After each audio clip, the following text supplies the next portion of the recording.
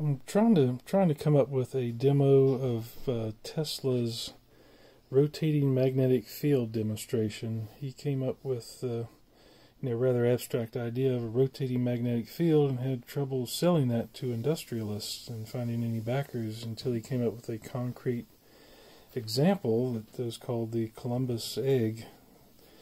And to try to demonstrate that, I'm using this, of course, a rotating magnetic field from the coil. This is a Mendelson's motor.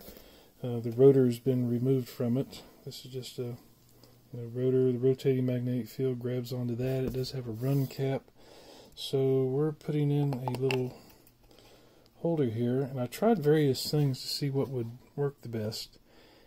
Magnets, bolts, but what worked the best is was actually part of the motor itself, very thin steel spring.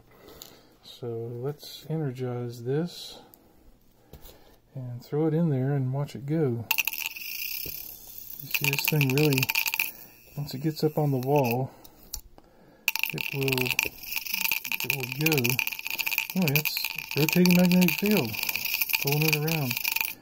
And if it gets up on the wall like a motorcycle, it will go. Of course, not when I'm filming. Go, baby, go.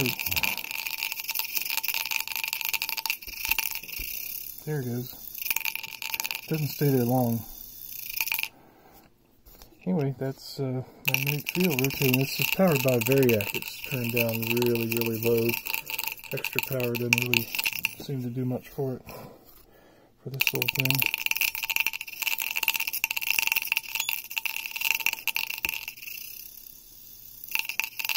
I would love to try this with a low frequency. Maybe I'll hook the line bridge up to the stereo amplifier, create 100 watts of